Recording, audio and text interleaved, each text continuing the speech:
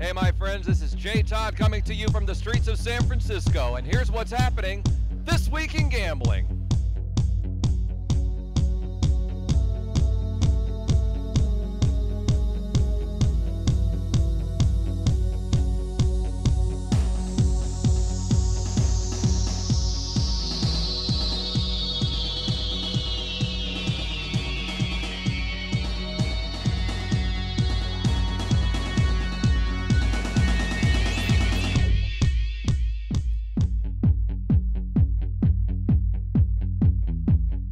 This Week in Gambling has been made possible by America's Card Room. Live events, mega tournaments. Join the next big thing. Visit americascardroom.eu.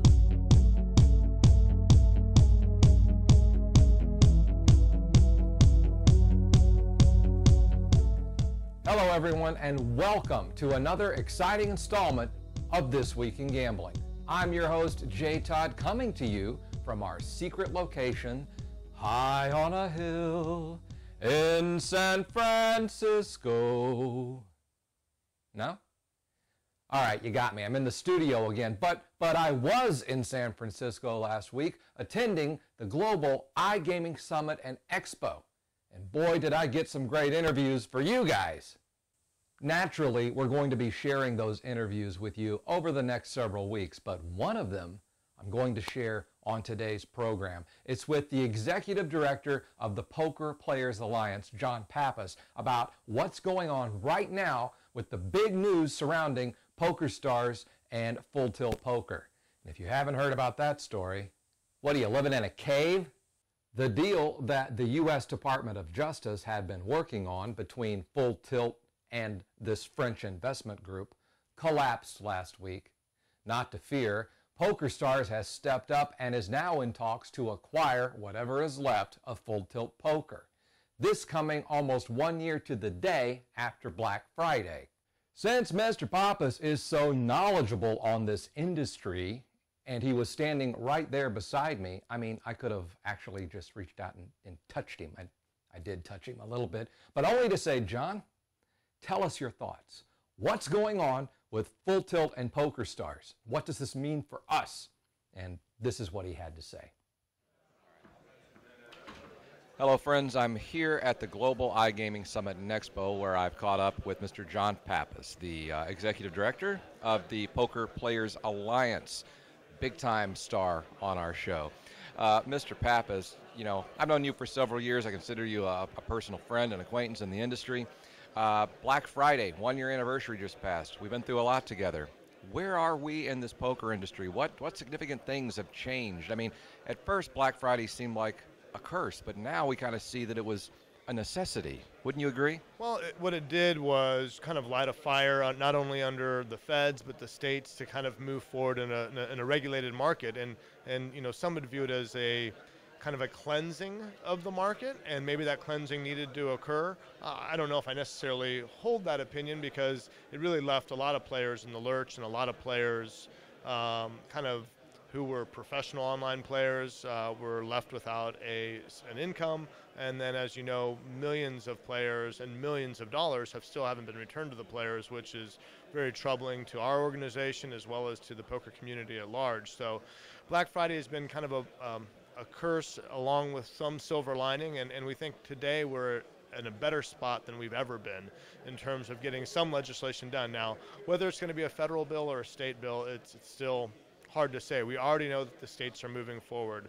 Nevada and New Jersey are going to be the first to act, and I believe that within the next 6 to 8 months, maybe by the beginning of 2013, people who live in those states are going to be able to play online poker for money within those states. Now, the federal government has an opportunity to get something done between now and the election, or when they call the lame duck session, and we're hopeful and working towards that. Our organization is putting a lot of resources towards that.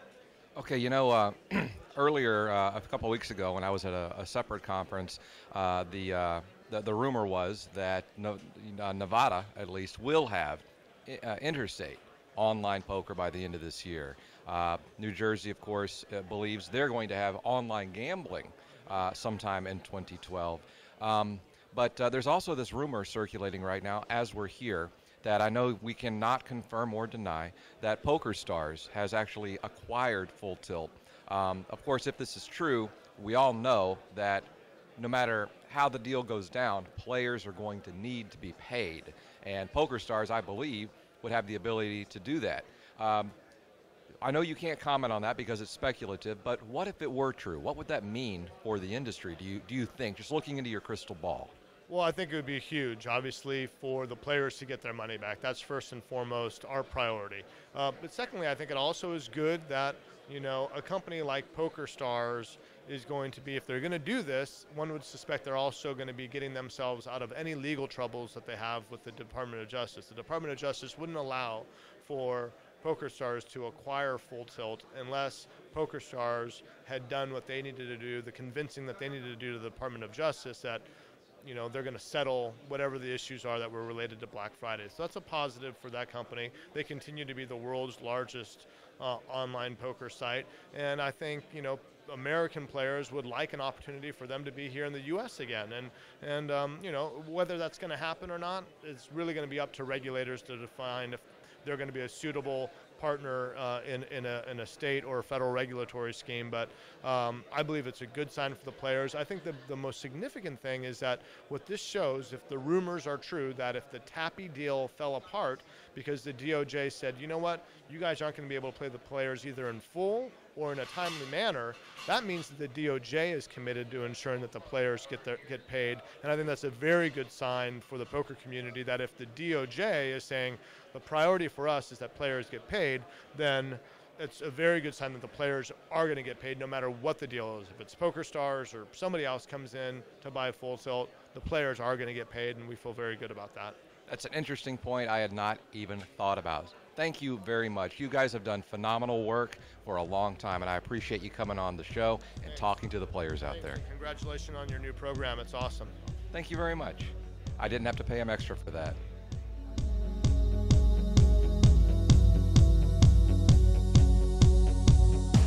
Subscribe to our YouTube channel and get our latest videos as soon as they're published. Visit youtube.com/thisweekingambling.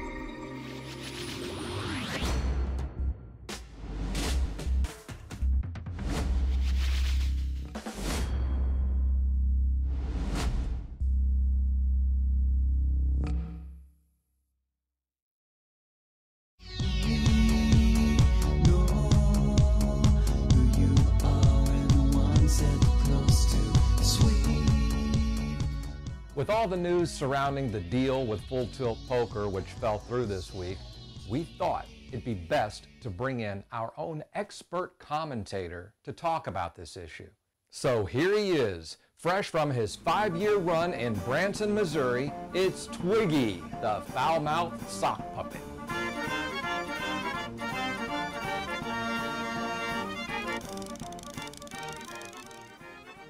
Hi, kids! My name is Twiggy! I'm the foul-mouthed sock puppet! Hooray! I'm here to talk about Full Tilt Poker! And the question on everyone's mind is, where the is my money, bitch? Yay!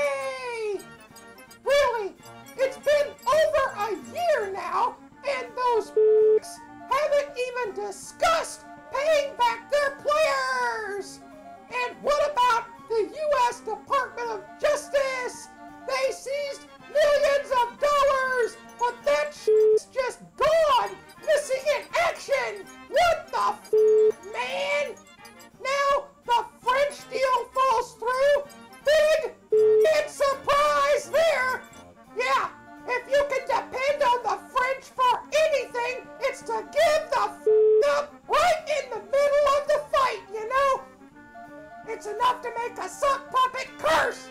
Yay!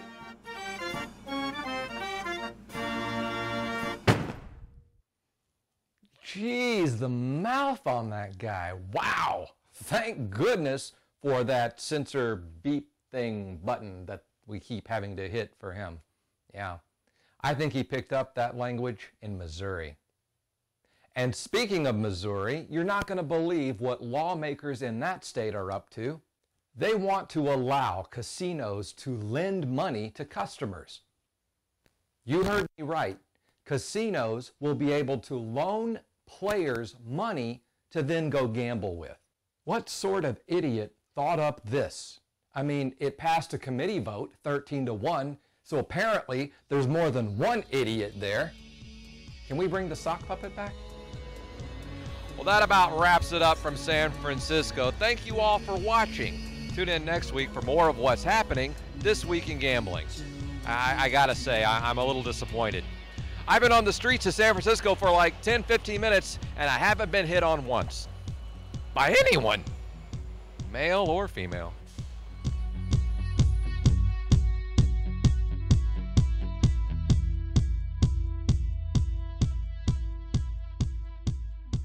That's one beautiful Shih Tzu.